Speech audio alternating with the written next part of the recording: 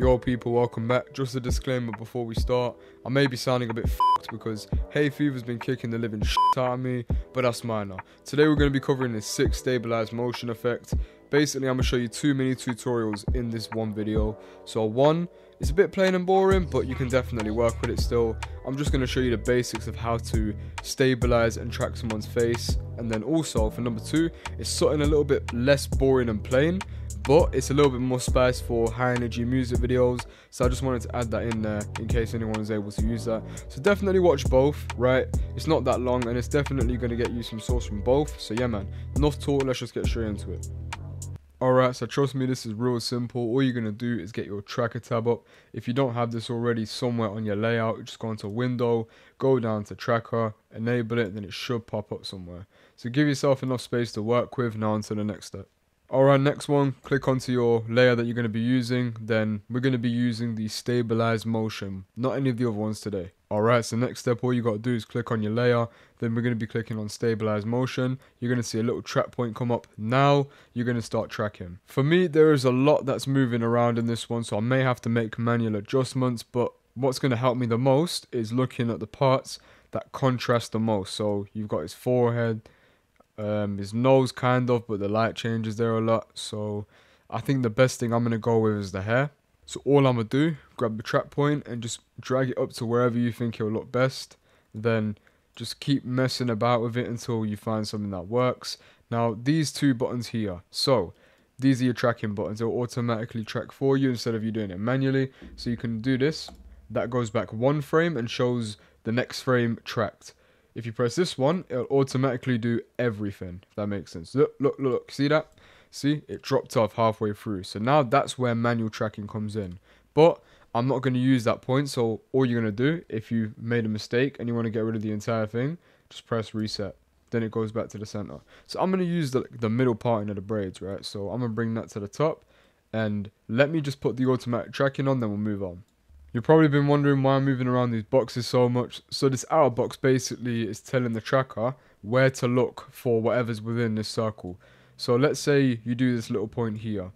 It's going to be looking for this point within this range here. So adjust to your liking. I'm going to keep it like this for now. Why not? You can even leave it like normal. Doesn't really matter too much, but yeah. Okay, so my tracking did all right, and then eventually it just dropped off. That's not a problem, so we'll just fix that manually. So that's that part done, but you may come to a point and you're realizing, well, what the hell's the point? Why is this taking so long?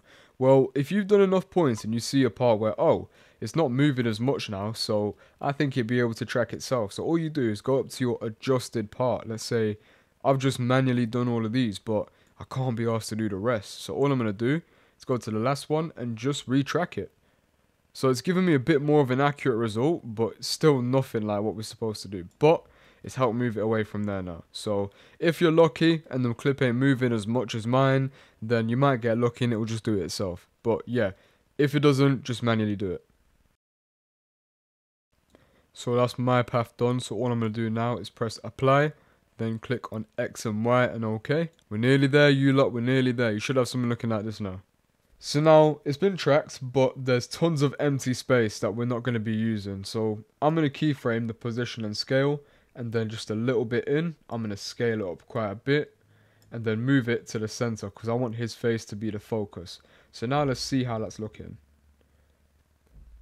As you can see, there is still a little bit that is showing up. So all I'm going to do, just keep adjusting your position and scale up to where you think it's best, and now we have no gaps. That is the track done. So if you just wanted to learn how to simply track, that's literally it.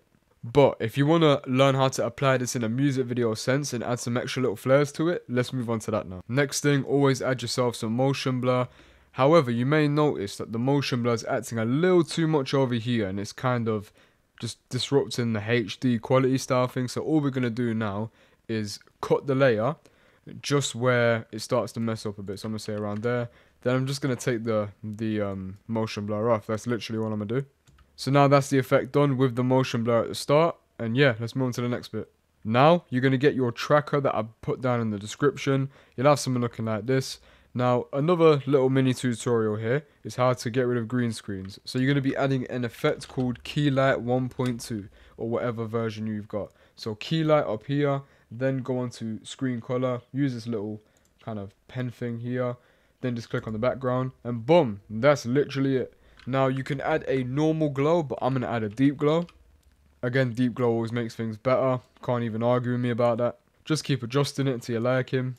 Alright, next thing you're going to do is size it up and keep it in the center, because remember, we've already tracked our artist on the screen, so we don't have to do any sort of movement with this whatsoever. So now we're at this stage where the tracker's just not looking right because it's there from the direct start and it is not on him. So all I'm going to do is do a position keyframe, just like the last one. So bring that true keyframe just to the end here where it starts. Then over here, bring it back to where it needs to be, just about there. I'm also going to add a nice little scale keyframe as well. I'm just going to scale it down to where it looks alright, just about there. Then all I'm going to do is match it up with these two here. So I'm going to highlight those, then Shift F9 these ones as well. So now we have both highlighted. Then go into your graph editor and you'll notice that these here just need to be moved a little bit. Then once you move them, all of the movement of both the bottom clip and the top clip are now the exact same because you've altered the graph editor for both at the same time. Alright guys, that's pretty much it, but however, I'm going to do one more thing. I'm going to add an overlay from my pack down below. Feel free to check it out if you want to get the exact same style effect as me, but it's up to you. Yo, so all we're going to do is open a new adjustment layer, go down to the pack, and I'm using the low-key VHS but the black and white version. Now I want to add a bit of color into this. I'm just going to move it below the tracker. So now this is what we got, and with just one click it instantly makes it look better. So that's the end of the tutorial. Nothing too crazy, just something simple that you'll be able to use throughout your projects. So yeah man, alright then, that's another one done. Hope you lot enjoyed it, and most importantly I hope you learned something. So yeah man, let me know down in the comments if there's anything else you want to see. Enough talk. Have a good day, good night, whatever man. So, safe.